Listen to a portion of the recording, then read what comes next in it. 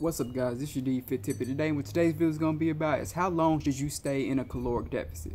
Now, this can vary from person to person. If you've watched any of my videos, you see my brother. I've been training him, and he has lost 90 pounds so far, and he's gone over a year basically being in a caloric deficit. But let's be real, he hasn't lost weight every week, so he technically hasn't been in a caloric deficit every week. But let's just say he has been in a deficit for quite some time. That's okay given the circumstances.